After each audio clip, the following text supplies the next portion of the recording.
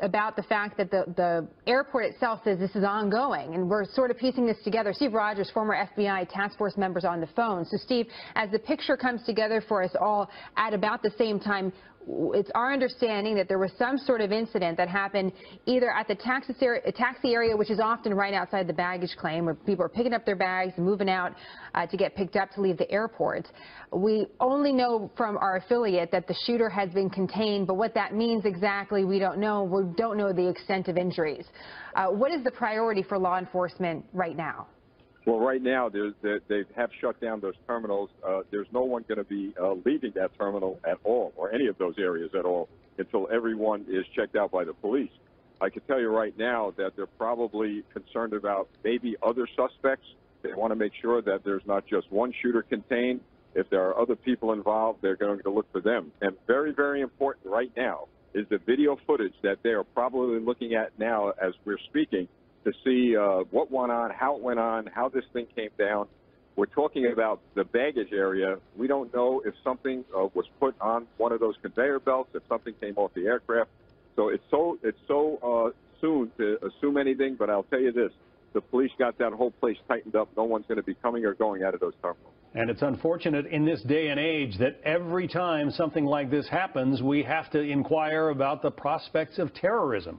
We know that terrorists have attacked airports in Turkey, for instance, and you have to wonder whether that's part of the plan here. Well, you're absolutely right. And look, and not only myself, but many people in the intelligence community have said for many, many months, it's not a matter of if, it's a matter of when. And whether it be a terrorist connected with an international connection or a homegrown terrorist, terrorism is terrorism. Now, saying that, we're beginning to realize, because we've seen this happen in malls, we've seen this happen in airports, that we're going to have to change our rules of engagement regarding law enforcement. There has to be a tremendous high visibility of uniformed officers in all of these public places. These are soft targets. You know, we hear time and again, well, we don't have the money to put police personnel and dogs here or there. We're going to have to do it. It's either going to be we're going to spend money or we're going to spend lives. But what we're going to have to do is ensure that we're doing the best we could to protect the people. Now, that doesn't mean a lone gunman or some maniac is going to come in and begin to cause havoc. But what it does mean, it'll certainly minimize the possibility of something happening. Yeah. So we're going to have to change the rules of engagement. I don't want to jump the gun. We don't know what the situation is here. We understand that the shots were fired near the area of the taxi stand. You know, driving a cab can be a stressful occupation, and sometimes one guy has a beef with another and pulls out a gun. You don't know what happened here, but it's obviously frightened those passengers who are now well out onto the tarmac, being sort of held in a pen there at Fort Lauderdale International Airport. It might be confusing to our viewers, John. I know it was the first time that I heard it, that eyewitness accounts can sometimes be the most misleading, and you have to be very careful. And that seems counterintuitive, because you think an eyewitness would see everything. That's why you call them an eyewitness. As we take a look again at Fort Lauderdale Airport, where the shooting took place. What we are seeing at this time are reports that the number of injured has gone up. So I want to be careful with these numbers. We don't know them yet. I did mention that the initial reports placed it around a handful of people with injuries. Now we're seeing it move up a little bit more, and when we don't have confirmation of the precise number, I hesitate sharing that. But according to the airport, an ongoing situation. So we quite frankly, Steve, don't know whether or not this is over yet.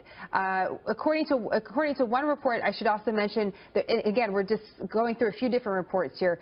Our affiliate says the shooter's contained. Another report says the shooter's in custody. We're going to try to work it out. Rod Wheeler's with us, a former D.C. homicide detective. He joins us by phone. And interesting, Rod, here we're watching on live television. You see a plane land, because if you're in the air, you got to land. But the folks on the plane have no idea what sort of situation they're landing to. Exactly. And you know what? This is still a very fluid situation. And I was just listening to when you said the police had the suspects contained. Now, some viewers may be saying, well, what does that mean? That means that the threat itself may have been taken out right now. The individual has been surrounded, probably in custody. We don't know that yet. This is still a very fluid situation. So what happens at airports is that when the airport police notify the authorities, the FTA and the authorities there, what's going to happen is all flights coming in and going out of the airport are put on hold at that point. And that way, no one can come in, no one can get out until they get the situation under control. Well, talk about getting the situation under control. I mean, that's got to be, from an investigator standpoint, sort of the worst possible scenario. You've got thousands and thousands of people, some of whom are arriving, some of whom are trying to leave, and you're trying to figure out who the gunman is, who got shot, who the target was. I mean, from the standpoint of a police investigator, Rod, it's got to be a nightmare scenario. Well, it is, but I'll tell you one thing, John. We do train, law enforcement train for these situations quite often. And I'll tell you, you make a very good point in terms of air traffic coming in and air traffic going out. Until the situation is really under control, meaning they have the suspect in custody and there's no other threat.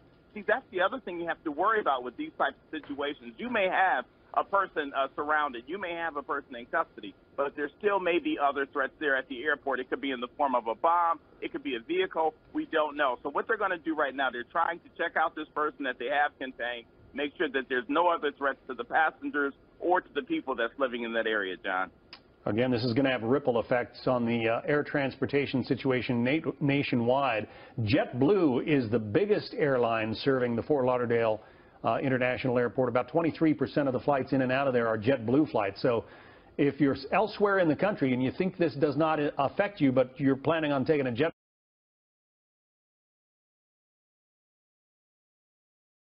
about the fact that the airport itself says this is ongoing, and we're sort of piecing this together. Steve Rogers, former FBI task force member, is on the phone. So, Steve, as the picture comes together for us all at about the same time, it's our understanding that there was some sort of incident that happened either at the taxi area, which is often right outside the baggage claim, where people are picking up their bags and moving out to get picked up to leave the airport.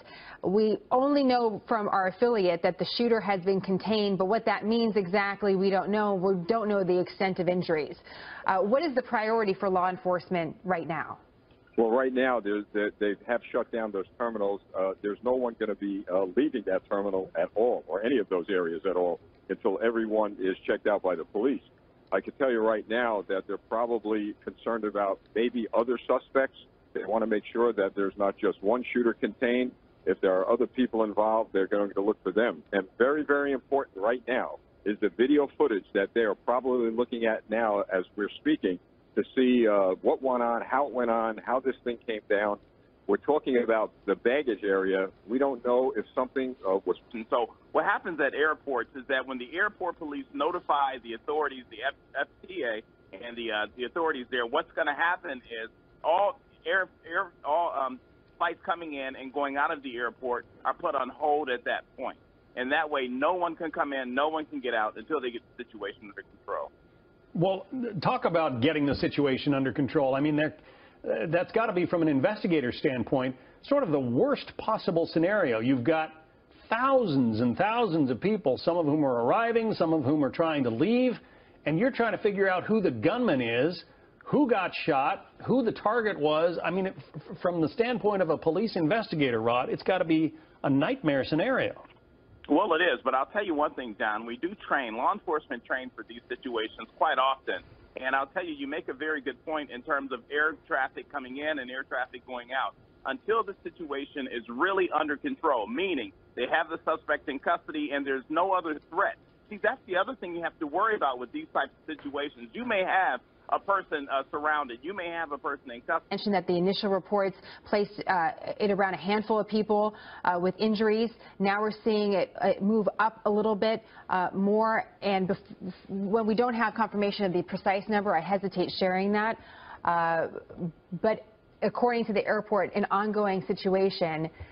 So we quite frankly, Steve, don't know whether or not this is over yet.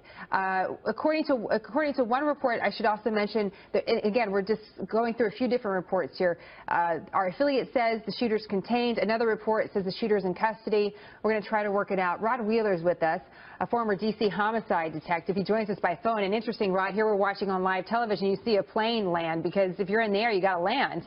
But the folks on the plane have no idea what sort of situation they're landing to. Exactly, exactly. And you know what? This is still a very fluid situation. And I was just listening to when you said the police had the suspect contained. Now, some viewers may be saying, well, what does that mean? That means that the threat itself may have been taken out right now, The individual has been surrounded, probably in custody. We don't know that yet. This is still a very fluid situation. We're going to spend money or we're going to spend lives. But what we're going to have to do is ensure that we're doing the best we could to protect the people. Now, that doesn't mean a lone gunman or some maniac is going to come in and begin to cause havoc. But what it does mean, it'll certainly minimize the possibility of something happening. Yeah. So we're going to have to change the rules of engagement.